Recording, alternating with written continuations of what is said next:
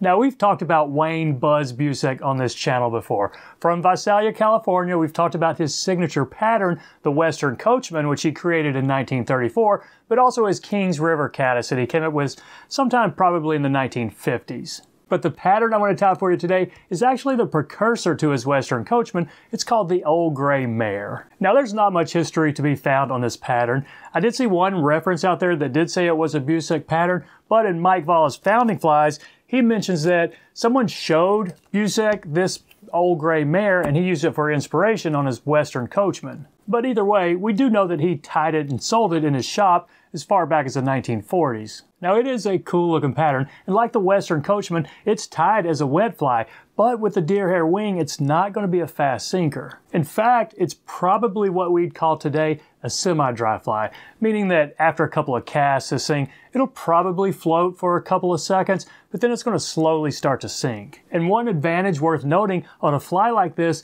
is that you can fish it as a dry fly and a wet fly on the same cast. And even as a wet fly with this white deer hair wing, it's still going to be pretty visible for a good part of your drift. Now, this is not a difficult pattern, but it really is a pretty cool looking one, and certainly a fun one to tie. So there it is in the vise, an Old Grey Mare. Now, I'm not sure why it's called the Grey Mare. That green is certainly a prominent part of the fly, but it's a very interesting looking pattern. Now, I'm tying this on a size 8, one extra long, one extra strong, barbless wet fly hook. This thing is a wet fly, even though with that deer hair wing, it is going to have some amount of buoyancy to it. So I'm going to use brown thread. It's a 70 denier. I'll take a base right back here where I'm going to catch in the tail. In the tail, just a few fibers from red strung saddle hackle. And according to the couple of pictures I've seen, it is pretty long. So let's try that right there. Keep it on top. Is that going to be enough? Yep, I think it's going to be enough right there. We'll go ahead and bury this.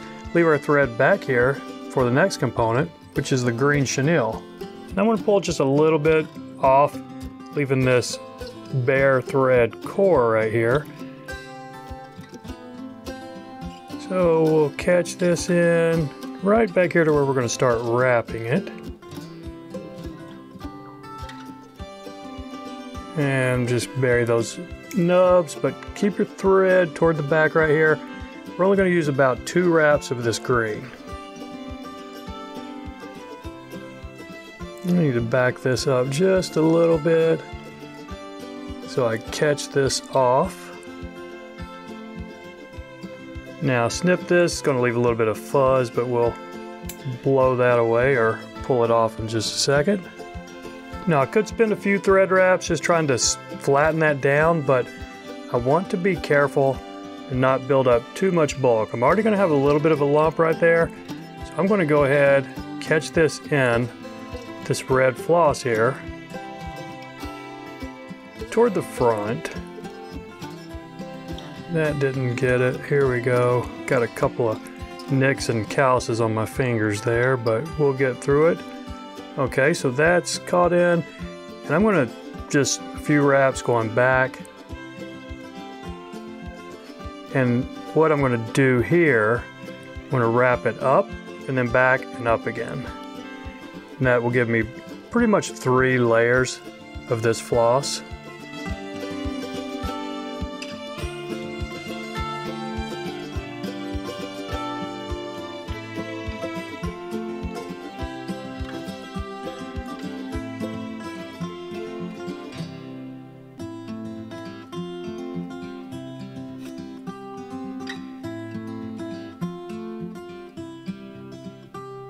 Okay, when you're satisfied that you've got enough coverage, go ahead and catch this off.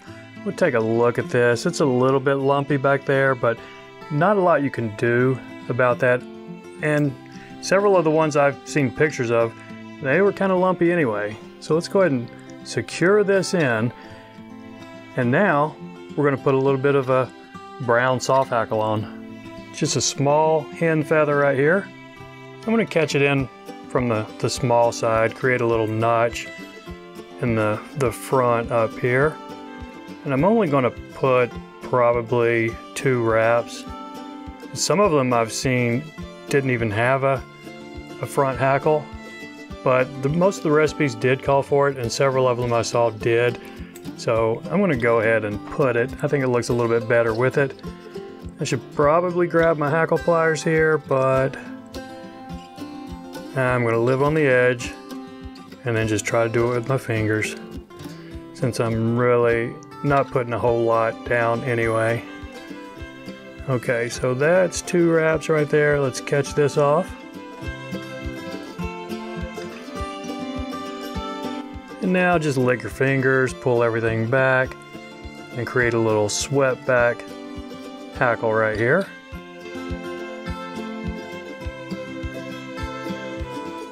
And the next component, just some white deer body hair. This is actually belly hair right here, not buck tail, just some kind of body hair. And I am putting this in my stacker. We'll see how well this stacked. Looks like it's going to be fine. So measure it to about the bend of the hook, maybe a little bit into the tail. And I'm going to spin this thread clockwise, kind of cord it up so I can get a pretty tight bite on this right here.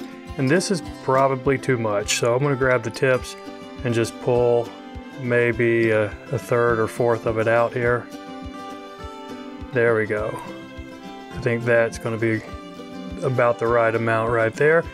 And this is going to flare up on you, and I think that's perfectly fine.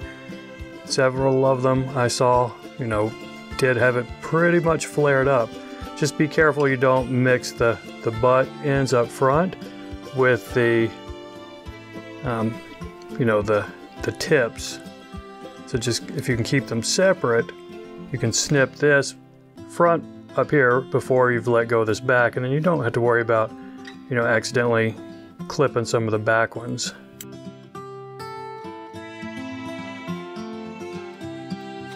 Okay, I think that is going to be fine right there. Now what I have seen before we go any farther,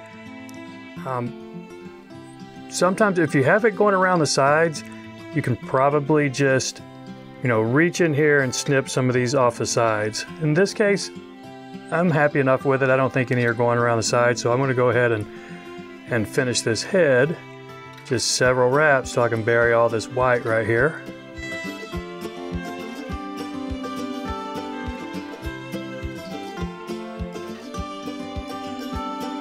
Okay, I think that's fine. I'm going to whip finish it right back here at the back of the head.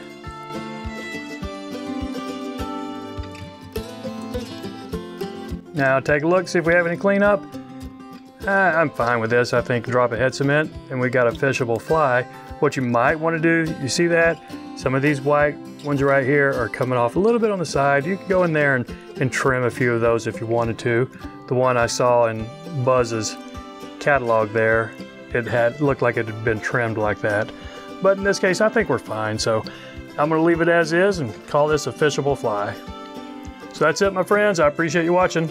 Y'all take care, and we'll see you next time.